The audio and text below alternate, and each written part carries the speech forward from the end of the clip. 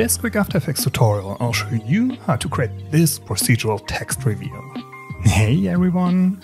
First of all, add the text to your comp. Maybe copy and paste it from a text document. Then we animate the scale with the text animator. Choose it from the Animate menu, set scale to 0. Then we go into the advanced settings and set unit to index, based on to lines. You can see the values changing. If you add more text later with more lines, you might have to increase the end value manually. Next, we animate the start property with an expression, time *3. The bigger the number, the faster. To prevent the animation, we add math.round before the expression and move the time expression inside the parentheses. This produces whole numbers. To understand expressions more, check out my free expression sheet. Link is in the bio. To pin the bottom line, we pin the anchor point to the bottom left corner.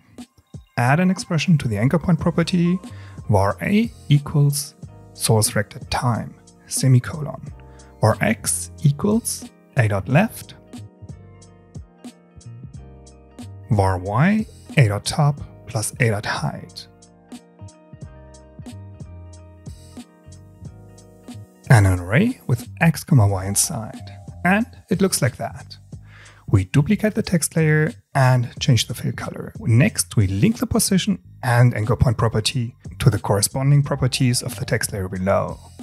And we link the source text property to the property below. That makes it easy to change the text. Then we want just the bottom line to be visible. Link the end property to the start property and add -1.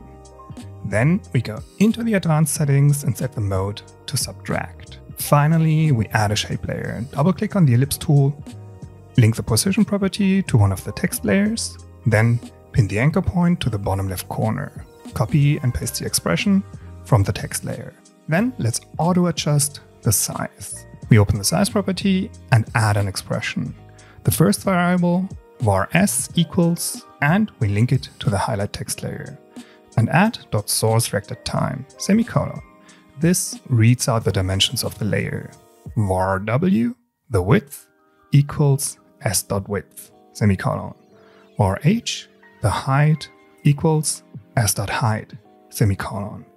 And then an array, w, h inside. You could add some additional padding to the width and height to slightly increase the shape. As it is pinned to the bottom left, remember to equal out the position of the anchor point.